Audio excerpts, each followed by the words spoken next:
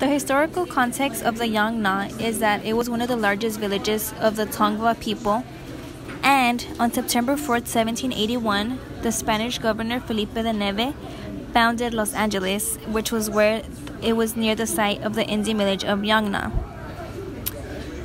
This was a favorite trading spot for the native people before it was colonized by the Spanish, which it is now the LA City Hall till this day. They were forced to leave, and they did not have any rights because since they were native, they were not able to defend anything. Yang Nas. Historical significance. The Yang Nas were the first to live in what is currently Elysian Park, Dodger Stadium, and where the Los Angeles Police Academy currently is. Political significance.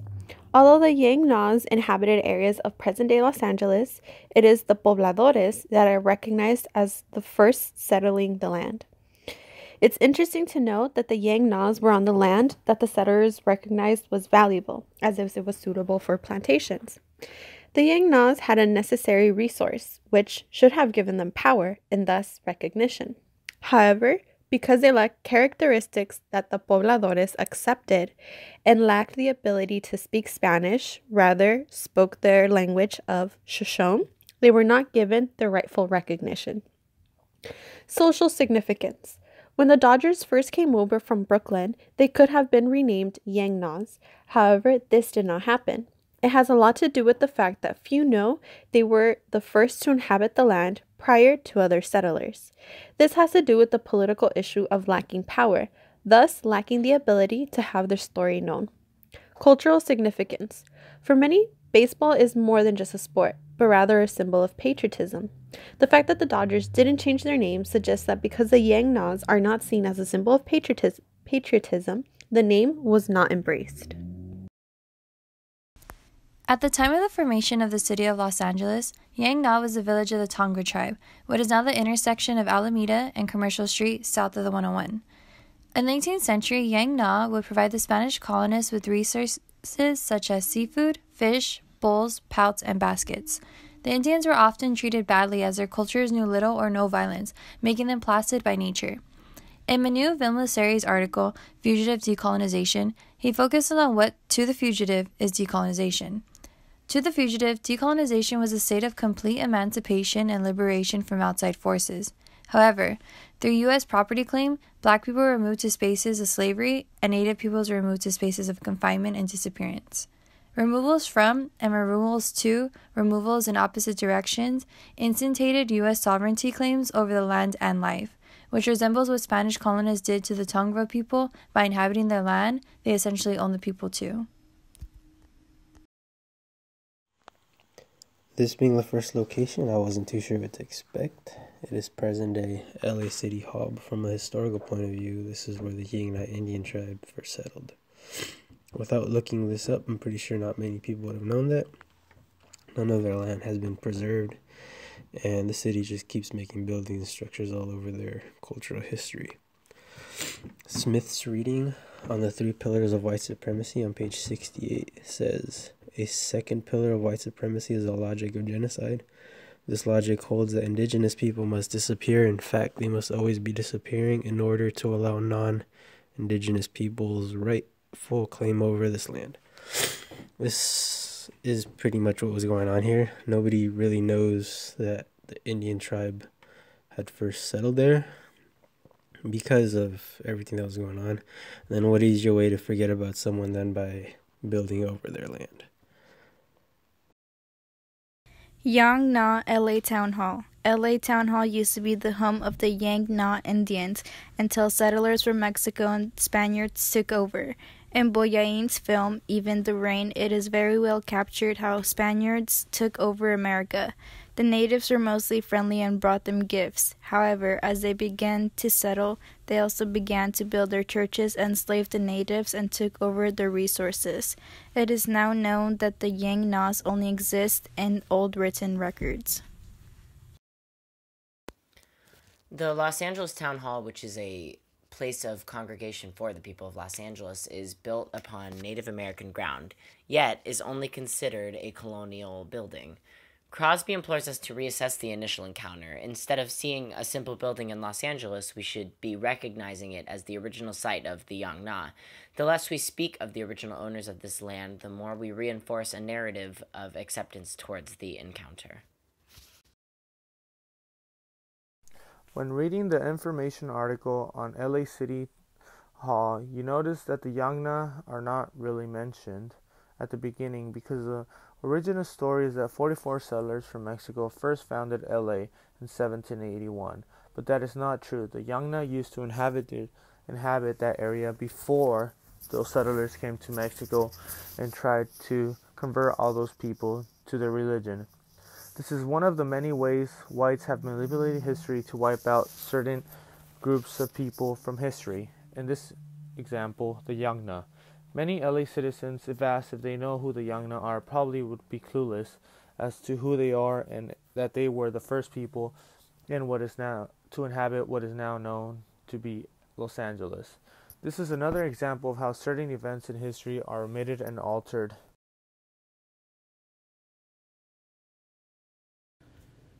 The Yang Na village has not had any real inclusion in the identity of LA, although it has sufficient merit and reason for it to have such representation. As Leon Fergach explains in his LA Times article, Batting First for the Yang Nas, Southern California is largely believed to have been discovered and settled upon by Mexican ranchers. The truth is that when Mexican settlers made their way to present-day LA, the Yang Na village was already there and witnessed the foreigners as they stopped on their land for the first time in 1781. Not only has Southern California seemed to have forgotten a fundamental piece of their history, but the area has even adopted pieces of culture from places entirely disconnected from the state.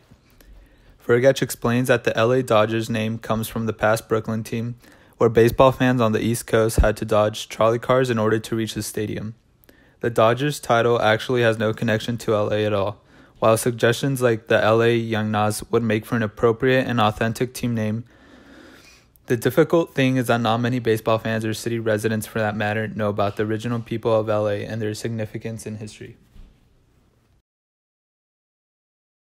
According to the Yang Na site, it challenges a myth of a nation of immigrants because the Tongva people were not really free from slavery. They were actually auctioned and were being sold to their slave owners. And the main important thing about this is that the people from today are trying to cover all that history, and it challenges the myth, it challenges the concept of linear because it's not really a linear process. It's actually a cyclical process because everything comes back up from the past. You're reliving it again, all over again, and the fact that we know what happened to these slave people tells us that it wasn't linear because it wasn't forgotten. It's actually reliving and happening all over again. This site relates to In the Light of Reverence because in the Light of Reverence, there was a Freedom of Act passed to the Indians, and it wasn't respected because their sacred places were still being taken away from them and they were losing them.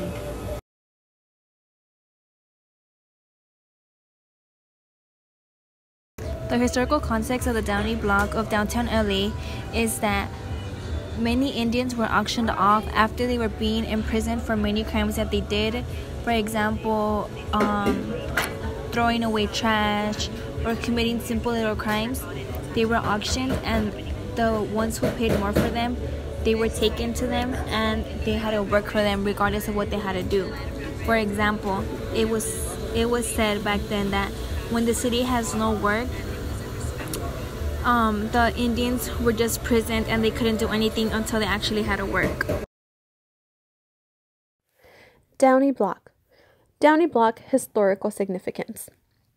On Downey Block, protests were held to prevent the ending of casino-style games on Indian reservations, as well as where Indians were gathered like cattle and auctioned to the highest bidder and work a week for free. Political significance. The California Act allowed any white man to pay the bail of an Indian and have the Indian work for that man for free. The LA City Council passed an ordinance that allowed prisoners to be auctioned off for private service, which took place for nearly 20 years. Social significance. 9 out of 10 natives were wiped out. This was even more seen once the gold rush happened, when the numbers went down even more. They were used as cheap labor and later into indentured servitude. They eventually were paid in alcohol, which they ended up getting drunk, thus resulting in them going to jail, which then resulted in their boss paying their bill, which demanded a week of free labor. Cultural significance. There were, in the eyes of the white man, 2 types of Indians: wild and the Christianized or the tamed/mission Indians. This was a form of thinly disguised slavery by the white man. It was so normal that there was a letter found in which it demonstrates that transactions involving the purchase of natives occurred as a common practice and was a casual, common conversation among people. Downy Block. Downy Block was used to auction native Indians after being locked up for being intoxicated in public and other quote-unquote crimes. In this place, whites would pay the bails of the natives to take them out of jail, and in exchange they would have them work for them until the bail was discharged. Smith talks about how white supremacy consists of 3 pillars, in which one of them is slavery. This shows that whites took advantage of natives by incarcerating them first and then sold them to be used as slaves. The second site here is Downey Block, just up the street from the previous location, which was LA City Hall. Looking at it, it doesn't seem like there would be any significant history here. But after some research, you'll find that indigenous Indians were sold here. And relating this to the coursework, we see that history does repeat itself. Starting back in the 16th century, Africans were captured, sold, and shipped off to do labor for someone else. Same concept here, but with indigenous Indians from LA. Reading a quote from Even the Rain, this subplot focuses on the apparently minor character of Maria, a filmmaker whose task is to shoot a making-of documentary about the historic Columbus drama. However, Maria soon reveals herself to be more perceptive than Sebastian and Costa, feeling an instinctive empathy towards the exploited Bolivians. A part of the film from Even the Rain reminds me of this location because Maria, one of the characters of the film, films a lot of what is going on in Bolivia and believes they should make their documentation on that, while the other 2 characters don't really find interest in it and want to continue with their movie. And I feel that concept has a strong correlation with this location just because nowhere before this was I told that Indian slaves were sold here in Los Angeles. And I feel it's just as an important part of history as anything else that we have learned, but it always tends to get left out. Downy Block. Downy Block was used to auction native Indians after being locked up for being intoxicated in public and other quote-unquote crimes. In this place, whites would pay the bails of the natives to take them out of jail, and in exchange they would have them work for them until the bail was discharged. Smith talks about how white supremacy consists of 3 pillars, in which one of them is slavery. This shows that whites took advantage of natives by incarcerating them first and then sold them to be used as slaves. From Town Hall, the Yangna would then go to Downey Block, which is exactly kind of like the You Ain't Seen Nothing Yet article by Dennis Childs, which was talking about the chain gangs of the Middle Passage and from America, but this was not really Middle America.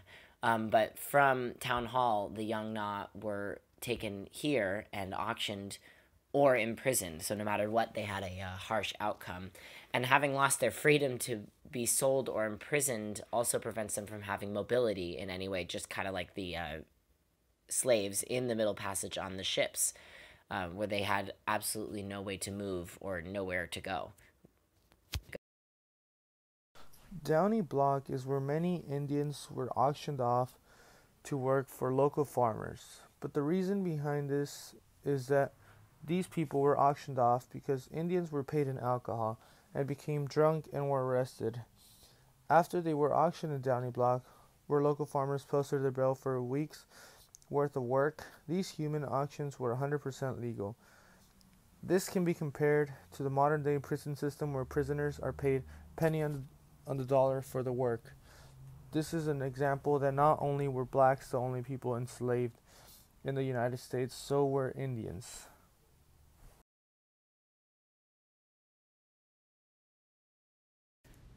Downey Block conflicts with a lot of Southern California perceptions. LA is commonly known to be the home of many minorities, including Latinos, African Americans, and Asians. Although diverse, it is also commonly considered for most of these minority groups to be subject to poverty and inequality. Oftentimes, these groups are considered to have undergone relatively similar levels of abuse or control by the Anglo-American. This, however, is not entirely the case. As Robert Peterson explains in his podcast, The Hidden History of LA, the native Indians went through unique acts of injustice that were not experienced by other minority groups. The Downey Block, specifically, was an auction center where Indians were sold to Anglos and Mexican ranchers. Southern California is not typically known for its involvement in slavery. However, many Indians were subject to systems of forced servitude, parallel to how some prisons work today. What is even less known is that Mexicans were also involved in the native Indian market and used them for their own benefits. As a side note, it is interesting to note that although Mexican settlers joined Anglos in this act, the Mexican population back then and in the present has continued to be subject to inequality in many ways. This supports an idea studied in class that explains that other groups, such as the Cherokees, tried to assimilate to Western society, only to continue to be seen as inferior by white Americans.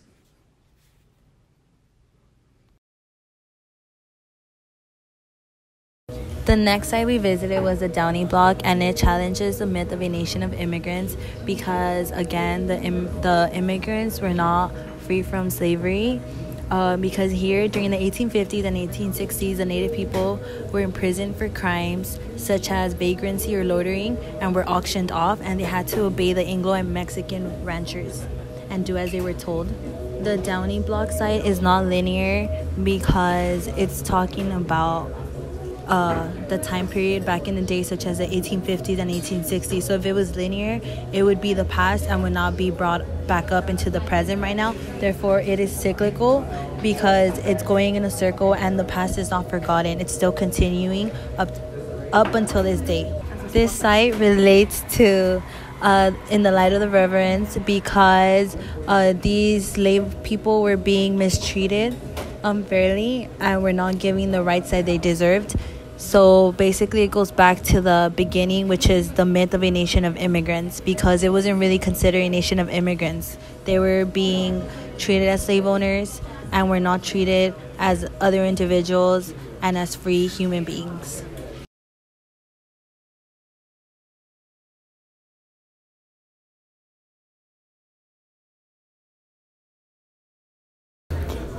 The historical context of the San Gabriel mission is that the natives actually assisted in helping construct the building and especially the village. The Indians themselves were doing this because they had caused an outrage on the soldiers, and since they were in charge of this, the Tangma people were forced to perform manufacturing, different things, agriculture, and they actually had this place with food too. This was a native population. It was larger than anywhere else, but the villages were hostile to one another. So, for example, the ones that were close to the mission could not do anything else because that was their spot to be. It also provided different supplies to other missions as they started growing, and even the natives, they were also threatened. But the San Gabriel mission began to have many more lives. And as you can see up till right now, there are many gardens, and especially the museum and the cemetery itself, which demonstrate how many people from the past were there and they died due to all of this going on. San Gabriel Mission. Historical significance. The San Gabriel Mission was established in 1771, and its establishment changed the lives of those surrounding. Part of the history involving the mission is that of Toypurina, who took part in a revolt that occurred on October 25th, 1785. In later years, the Gabrielino Tavunga tribe, among with others, were affected by the lack of upholding the Treaty of Guadalupe, which required the U.S. to protect the natives. Political significance. Even when injustices were committed by the missions or others in the surroundings, the government failed to intervene, which is why there were community-led revolts, such as that Toyperina was involved in. Even more appalling, the U.S. chose to ignore the terms of the Treaty of Guadalupe. This was especially seen when the U.S. Senate refused to ratify the 18 treaties, later known as the 18 Lost Treaties, which set aside land for the natives. The U.S. involvement goes all the way to the Supreme Court, who had good intentions, didn't do justice for what occurred with the land stripped from the natives. To make matters worse, the Tavunga tribe isn't recognized federally, only in the state of California, which means not only was their land stripped, but they aren't even recognized as a community. Social significance. The treatment of the natives led people like Nicolas Jose to lead a rebellion against the missions, especially when he lost his loved ones and was prohibited by the missionaries to perform traditional dances, some meant to honor the deceased. We can see the lack of importance given to the natives and their beliefs by the fact that interest groups and their want for money is what stopped the government from giving land to the indigenous community. Cultural significance. The mission caused tension amongst the tribes by pitting them against each other. The staff of the mission gathered with the Tavunga tribe to create a play in honor of Toyperina, who participated in one of the rebellions led by the community. The courts too felt that they needed to right the wrongs done to the natives on more than one occasion, because even when trying to right the wrong, they still managed to wrong the natives. This shows that the U.S. only acts when trying to mend what it has done rather than avoid doing wrong in the first place. San Gabriel Mission.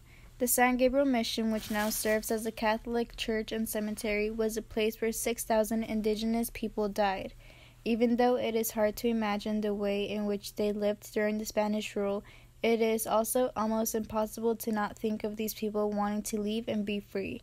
Lindsay and Johnson, in Searching for Climax, give us an insight into the worlds and minds of enslaved people, such as their sexuality and the way they may have or have not used it to protect themselves. The third location on this tour was the San Gabriel Mission. Two things came to mind when arriving here. First was I've been here before as a kid, and two was how close it was to home. I've already had some previous knowledge of the place from learning about the missions in previous grades, and after doing some of my own research, I came out to find that the mission had used indigenous Indians as slaves, most of which would be bought at the previous location, Downey Block. And to add to that, over 6,000 Indians had died here, nothing that was ever taught in previous grades. But relating this to the class, we see two pillars of white supremacy here: genocide and slavery. Slavery, easier to see that the church was holding them as slaves. Then genocide may be a little harder to see, but what the church is doing here is a form of genocide by using one specific group to enslave and eventually end up with a large number of them dying off. And then reading a quote from Smith's paper on page 67, one pillar of white supremacy is the logic of slavery. The writers note this logic renders black people as inheritably slaveable as nothing more than property. That is, in this logic of white supremacy, blackness becomes equated with slaveability. The form of slavery may change, but the logic itself has remained consistent. And Smith is correct here, just replacing blacks with Indians, and we have pretty much the same thing. San Gabriel Mission. The San Gabriel Mission, which now serves as a Catholic church and cemetery, was a place where 6,000 indigenous people died. Even though it is hard to imagine the way in which they lived during the Spanish rule, it is also almost impossible to not think of these people wanting to leave and be free. Lindsay and Johnson, in Searching for Climax, give us an insight into the worlds and minds of enslaved people, such as their sexuality and the way they may have or have not used it to protect themselves from unjust punishments. This is a history that is almost never mentioned in the textbooks. So I didn't really know much about the dark past of missions until taking this class, because most of the time our high schools and middle schools would tell us how wonderful missions were and how they helped people out, but the religious undertones of forcing somebody to change their belief system to save them is pretty shocking. And that kind of reminds me of Bartolomé de las Casas, which is the short account of destruction in the Indies. So people were either forced to convert or murdered. And Casas accounts of the need and desire to convert at cost of millions of lives in the Indies, similar to that of the Tongva, which were moved to the San Gabriel mission. And the missionaries received free labor in exchange for absolutely nothing because the Native Americans received enslavement. The San Gabriel mission is a beautiful religious site, but many people do not know that it was built by Indian slave labor. If we compare the size of the missions in other religious sites in the U.S., we notice that the San Gabriel mission is pretty small. And this site can be compared to when Columbus came to the Americas. The missionaries indeed came to the Americas to try to convert the Indians to their religion, but in the end the greed of the Spaniards took over. In this example, the Tongva people were enslaved and used to build their mission.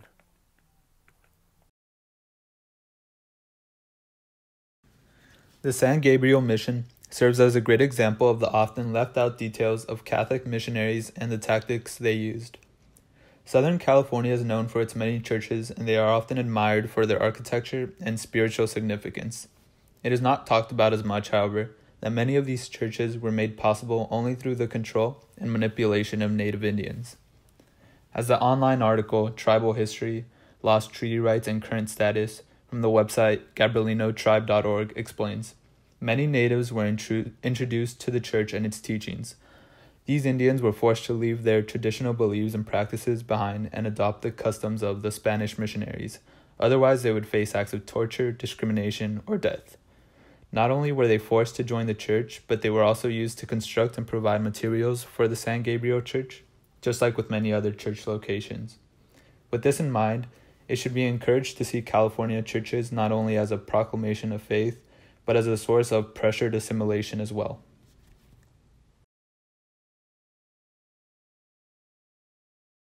The next site we visited was the San Gabriel mission, and it challenges the myth of a nation of immigrants because although the Tongva peoples were lured to this place with food and were converted to Catholicism, they were forced to perform agricultural and some manufacturing work, which is not right because they were being treated as slave people because they weren't free to do what they wanted and they had to do as they were told and they had to obey.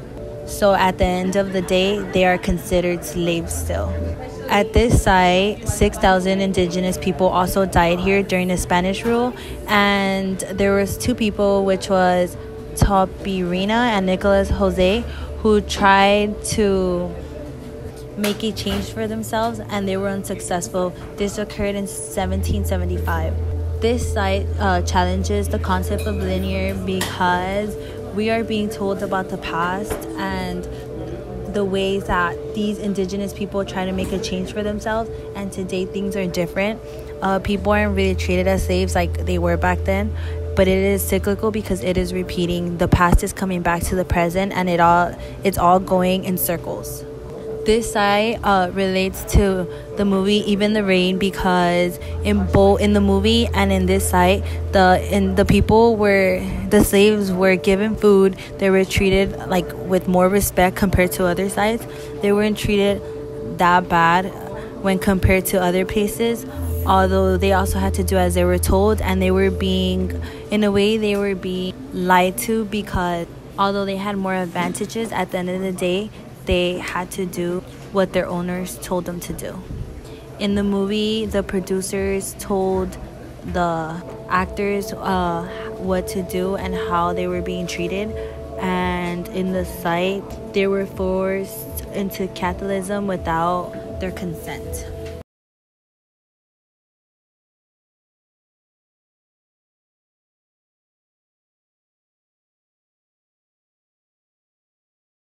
The historical context of the Indian Revival Center is that, for example, in the 1950s, they had programs of relocation. This means that the children were taken to high schools that worship the American government and their people because they did not want them to go for their native language and their native traditions, and they try to make them forget them. For the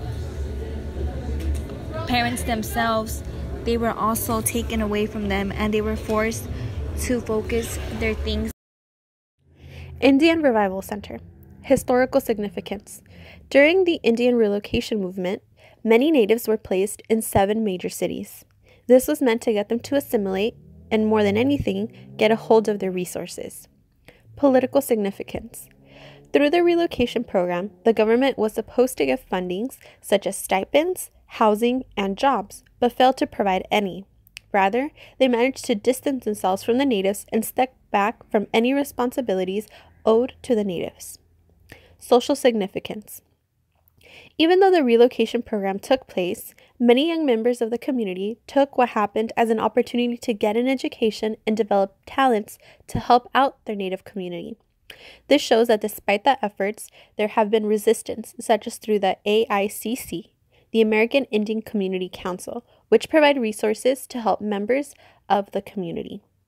Cultural significance. There continue to be events, such as powwows, where natives are able to celebrate and partake in cultural practices, such as dancing, singing, and drumming. They have used the resources they have to continue their practices despite the government's attempt to stop them.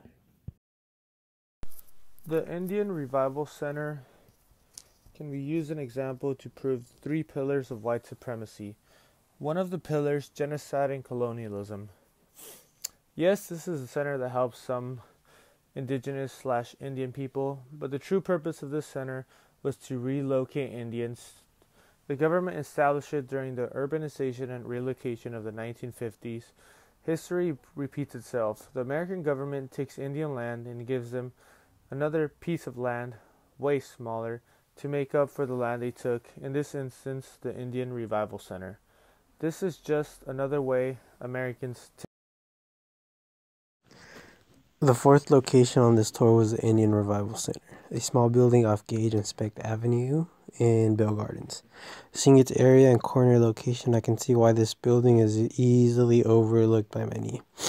After doing some research, I found out that by 1960, LA had one of the largest Indian populations in the U.S., and 6 years later, the total population doubled to just over 25,000, with a third being American Indians. Most of this had to do with the government's Urban Relocation Act in the 1950s. After being relocated, many Indians used a number of social institutions to keep their identity, one of which being the church. In this case, the church wasn't just seen as a place for religious services, but also for the revival of Indians. Relating this to the course we see again, the transfer of Indians from one location to another, also referring to the documentary In the Light of Reverence, we see Indians still following their beliefs and keeping their hopes up even after the struggles the government has given them over their land. Indian Revival Center. The Indian Revival Center is a church that was founded in 1956 where Tongva tribes gathered, and the documentary In the Light of Reverence demonstrates how colonialism destroyed and took over the land where indigenous people lived and practiced their ceremonies.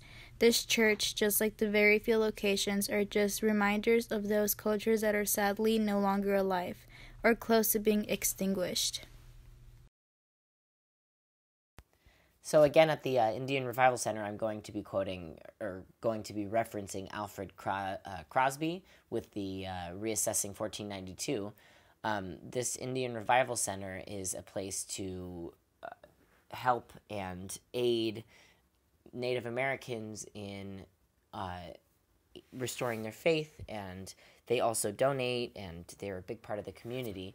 And Crosby reminds us that we need to reframe how the United States deals with this history, while the Revival Center takes that history and brings it right to the forefront and making sure that it is not silenced. The Indian Revival Center can we use an example to prove 3 pillars of white supremacy. One of the pillars, genocide and colonialism.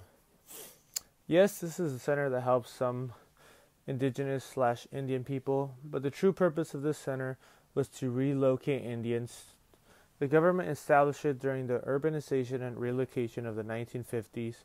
History repeats itself. The American government takes Indian land and gives them another piece of land, way smaller, to make up for the land they took, in this instance, the Indian Revival Center. This is just another way Americans tend to amend their actions in the past. The Indian Revival Center is different from the previous locations in that it does not hide what once was, but rather revives and keeps alive the Native American culture that has gone unnoticed by much of Southern California. LA and the whole of SoCal, for that matter, is not typically believed to be a home for Native Americans. Their cultural footprints in the region are not like those of Hispanic or African American communities. In fact, they are on the verge of non-existence. The Revival Center is a beacon of perseverance for the Native Americans of Bell Gardens. Vicky Ortiz explains in her KCET article, 1980s Powwows and Cultural Persistence, that the center has enabled a strong community of Native Americans to keep in touch with their roots. An example of this are the powwows that the people get involved with, including children, during holiday celebrations. The article also mentions that there is actually a good size of natives in the city who engage in business. The American Indian Community Council has even established services for the native community, such as meetings aimed at getting the youth involved in leadership roles. The AICC has even provided networking events in LA. The effects of these programs are yet to be seen, considering native representation in the area continues to appear low. However, it is centers like these that reminds everyone that past struggles and efforts to overcome them are alive in current times as well. The next site we visited was the Indian Revival Center, and it is a church and a hub of political activity that formed during the federal government's urbanization and relocation programs of the 1950s. This site challenges the myth of a nation of immigrants because these native Indians were being stripped from their cultures and they were being taken away from what they believed their culture was. So because of this, they had no freedom to freely express their traditions. This site also challenges the concept of linear because Los Angeles is still considered a Tongva land. Dozens of tribal nations remain here and have lived here for generations. This site also relates to the movie In the Light of Reverence because the Hopi tried to keep, for example, their sacred rock clean in order to practice their rituals, but yet others tried to take that from them and thought that it was a natural resource, not something important. So like I said in the beginning, in the Indian Revival Center, many of these native Indians were ripped away from their cultural beliefs.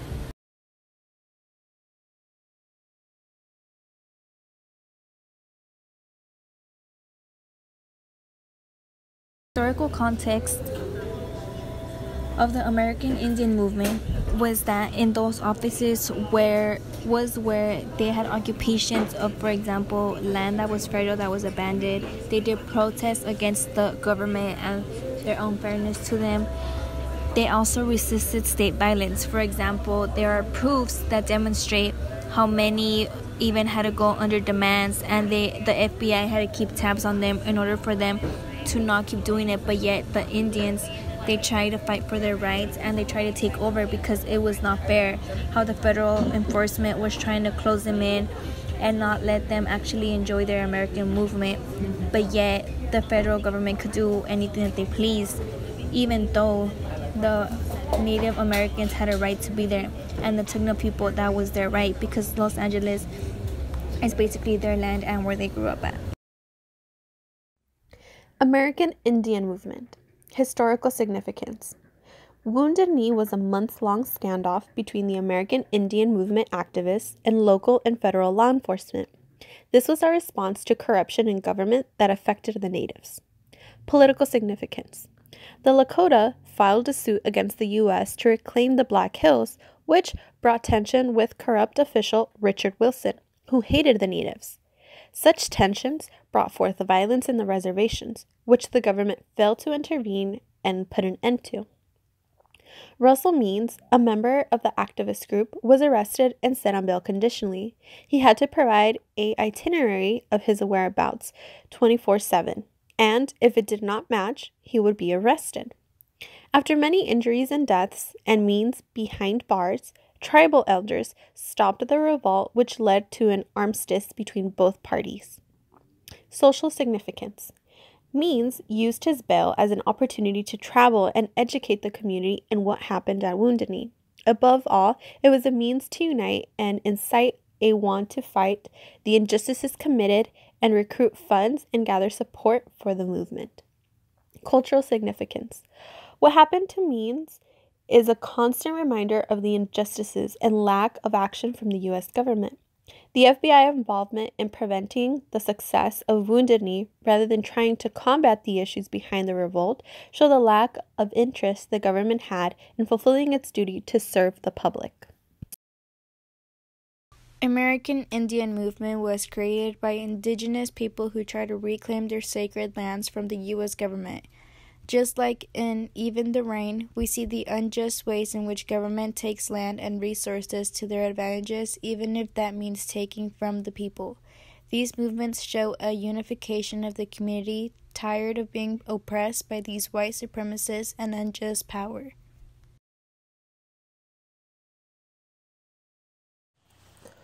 Our fifth location was at 4304 Clara Street, which is where the offices from the American Indian movement were originally. From reading the tour guide, I knew it was going to be an apartment complex, but it was pretty awkward walking up to the place since, like I said, it's an apartment complex now. People living there and a huge group of us just walking through, looking around. Relating this to the coursework, not the building itself, but the history behind it resembles a lot of what we saw in Even the Rain, where the indigenous people were fighting for things they really shouldn't need to be fighting for in the first place. Where in Even the Rain, they're fighting to have affordable water, while Indians, for the most part, were fighting to keep their land.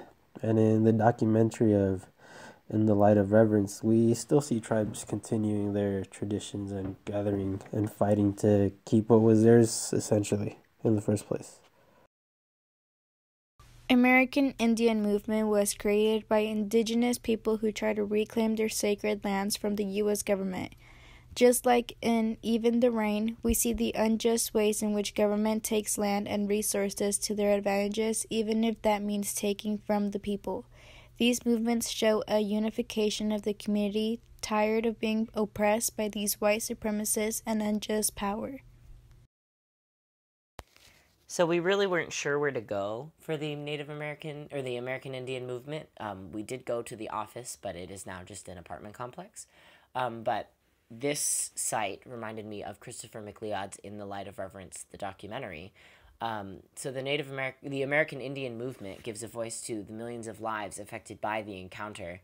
And in the film, tribes fight against the infringement upon their land, something that could be aided by the American Indian movement. One voice is hard to hear, but many voices can create a true movement. History repeats itself one way or another. The American Indian movement can be compared to the film Even the Rain, where a revolt is started when the indigenous people are being rejected water access due to their inability to pay the new price that is almost 3 times what it was before.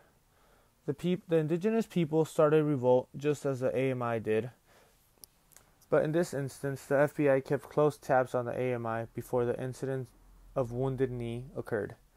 It can be argued that the American government finds a way or reason to reduce the amount of indigenous or Indian people in the U.S. In the incident of Wounded Knee, the Indians possessed low-caliber, older weapons when the forces that tried to suppress the revolt had more than 130,000 rounds just to suppress several Indians revolting.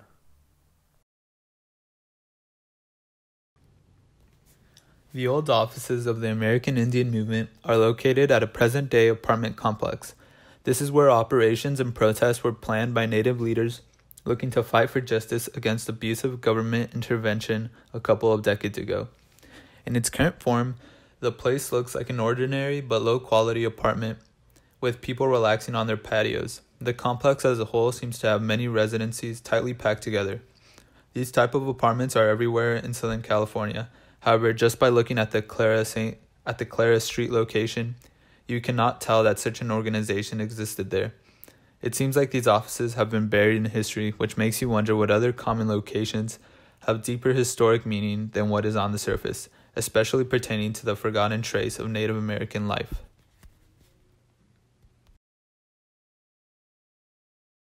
Another site we visited was the American Indian movement, and this site challenges the myth of a nation of immigrants because this was a house where the Tongva people planned their protest against governmental injustices and resistance to state violence. And it challenges the myth of a nation of immigrants because even though the Tongva people tried to keep their land, they were unsuccessful because at the end, the federal government still took their land today. And I know it is recognized today of all their hard work and what they tried to accomplish. But at the end of the day, they were unsuccessful. So again, it challenges the nation of immigrants because they weren't able to get their freedom and what they deserved. This site is cyclical rather than linear because we still know about this today, such as it's a historical event that it's still known today. So it didn't stay in the past. People know about what happened and their accomplishments and all their hard work. So the past keeps coming back to the present rather than it being linear where the past stays in the past and the present is in the present. This site relates to in the movie In the Light of Reverence because in the movie, the Indians were selling water that belonged to them, but at the end of the day, they were taken advantage of because of their kind gestures. They were still treated unfairly. And at this site, the Tongva people, although they use these houses to make their protests, they were still taken away from them and because they were unsuccessful.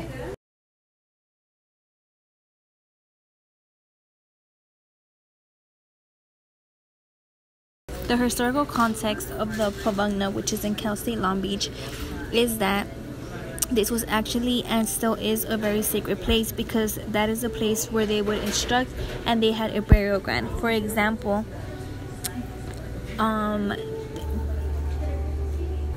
very important god, which was the legend of the Chingishnish, was actually born there. And even though many people actually were doubting if he was a historical figure, he actually was, because of his beliefs and the traditions that they have there.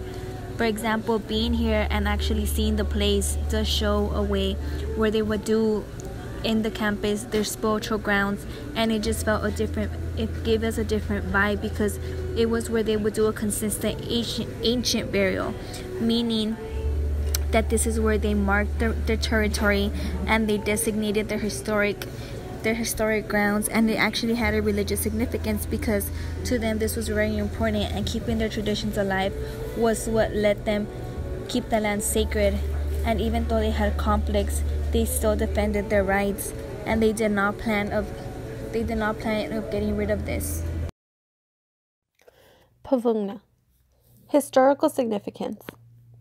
Cal State Long Beach is the birthplace of the Gabrielino Tabungas Chigingish deity, although it's not sure if it is an actual historic figure or deity for the Tabungas, according to archaeologists and anthropologists. Political significance. The site where skeletal remains were found was placed on the historical sites list, although many want to reject that there was a Tabunga village in the area of discovery. Social significance.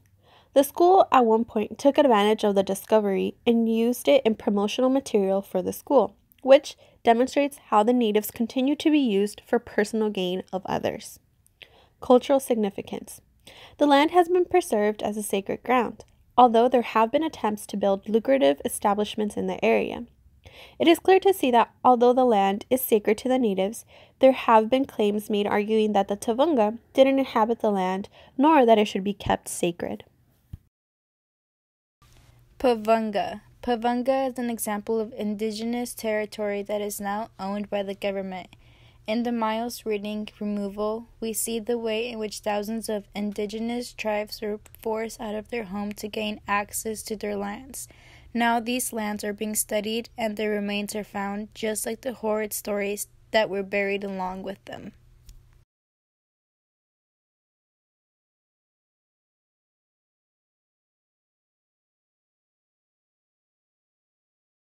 The last location on this tour is Pavagna, which is located on the campus of Cal State Long Beach, right off Beach Drive and Bellflower Boulevard.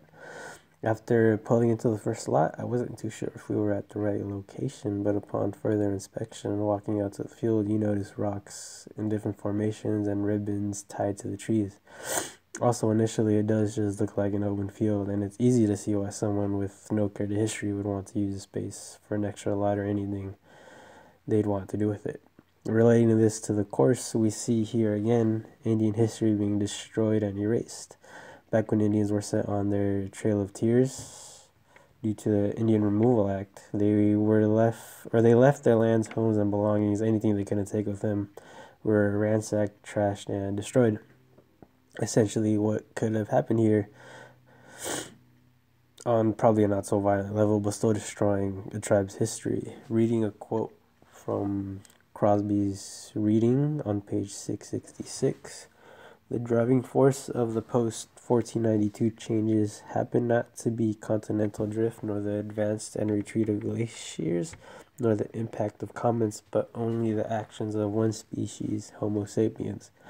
But the actual result is much the same: extinction and vast changes in the distribution of life forms. In time, providing we have time, there will be new species, descendants, and a matter of speaking of Christopher Columbus. And Crosby was right here. Indian tribes are not around how they used to be. I mean, there may still be tribes here and there, but the number is nowhere near what it was before English settlers arrived this far west. Pavunga. Pavunga is an example of indigenous territory that is now owned by the government. In the Miles reading removal, we see the way in which thousands of indigenous tribes were forced out of their home to gain access to their lands. Now these lands are being studied and their remains are found, just like the horrid stories that were buried along with them. Our last stop in the tour was Cal State Long Beach, and again, it reminded me of In the Light of Reverence. So this spot was a important Native American ground for burial and for the birthplace of a god, and many students have protested the school attempting to sell the land in order to develop it. So it is the birthplace of a god and a burial ground, and had this been some type of Christian monument, nobody would have a problem. But just like those in the film, narratives of "this is mine and not yours" pervades this space, with non-natives claiming a right that does not exist. Pavunga, a religious site in the city of Long Beach, located near the Cal State Long Beach campus. There are religious sites out there that many people do not know about.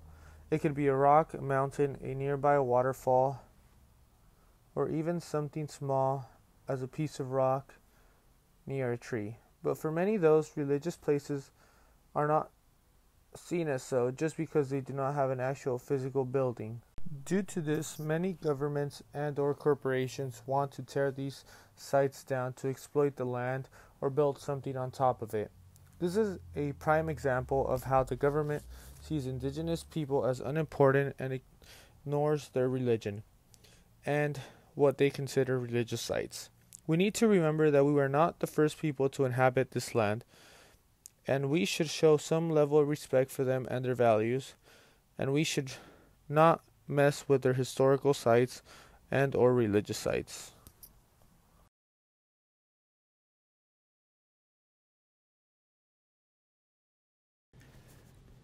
The discovery of Pavunga reminds us of the footprints the Tongva village left behind. B.J. Delas Armas explains in his article, Brief History of Pavunga, Cal State Long Beach is a Holy Land, that its connection to the divine figure, Chingishnish, further supports the reality that Southern California is an inseparable home to Native Americans. Not only did they originate on this land, but they also have spiritual and divine ties to the region as well. The bond Native Americans hold to Southern California is often overlooked by a lot of Southern California itself. Attempts at building over this land, both before and after it was deemed a historic location, shows just how unfamiliar and disconnected many people are with the history of the Tongva and other Native American nations.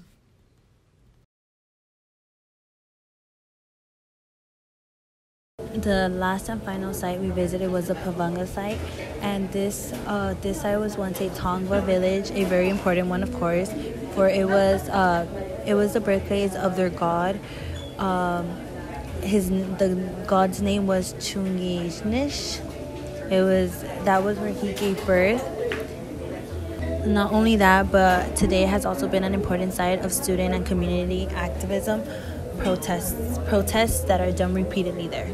This site challenges the myth of a nation of immigrants because this was once the Tongva people's land, and apparently it was taken from them because today Cal State Long Beach is placed there, meaning that they were unsuccessful in what they tried to achieve. These Tongva people were not being granted what they deserved and what they owned, because basically it wasn't something they had to win. It was their land and it was taken away from them. This site is cyclical rather than linear because thankfully it did not stay in the past. Today it is still recognized as this place being the Tongva village, because if you go there and you visit the site, you could actually see how their tribe was and how everything was back in the day, because the stuff remains there. This site relates to both in the light of reverence and even the rain, because in the light of reverence they worshipped their sacred land and walked around the rock. And right here in the Tongva village, when you actually visit the site, you could see how everything was, and you could tell that they worshipped their beliefs and they lived their cultural ways of living. And then even the rain, although these Indians were acting in the movie, in reality they were acting the way they lived and their tribe and what their cultural beliefs really were.